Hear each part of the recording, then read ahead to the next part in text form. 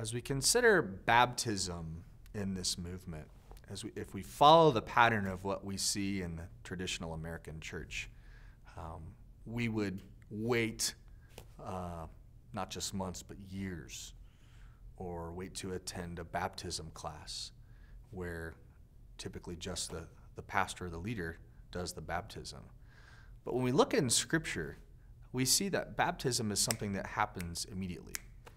And if you look at John 4, we see that Jesus himself did not baptize, but his disciples baptized. So it's imperative in this movement that we release people based on the Scriptures to try to encourage baptism as an act of obedience right away, as soon as possible. If they have faith in Christ, then they are qualified to be baptized. And that's the example we see in the Scripture. And that if you've led that person to Christ, if you've made a disciple, then you are able to baptize them in the name of the Father, Son, and the Holy Spirit. So it's important to not encourage delayed obedience in the area of baptism because of these man-made principles or practices, but to really see what does the Scripture say. Because we want to see these people respond in obedience sooner than later. And we want our disciples who are making disciples to follow the example we see in Scripture and do the baptisms themselves. They did a baptism service, and they just asked their neighbor, like, hey, can we use your pool? And the guy's like, well, yeah, can I come? Or it's like his hot tub. So I have Ray. Okay, you should add Gary. If you can, I don't know. But what was so cool is this guy. So this unsaved neighbor is allowing him to use their hot tub to do baptism. Okay, so he's like, can I come to the baptism service? Like at his own house? Like, sure, you can come.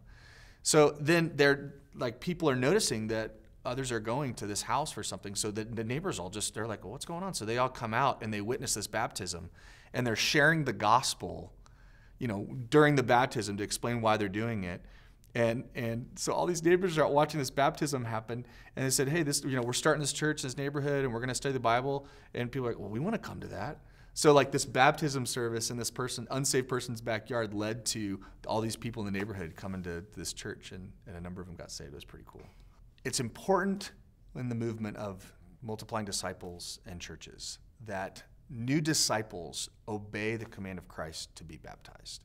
And we see in the Scripture, like an example of the Ethiopian eunuch or others, that they didn't wait to be baptized. It was something that happened right away. And if they had faith in Christ, it was an outward expression of an inward commitment that they were to be baptized.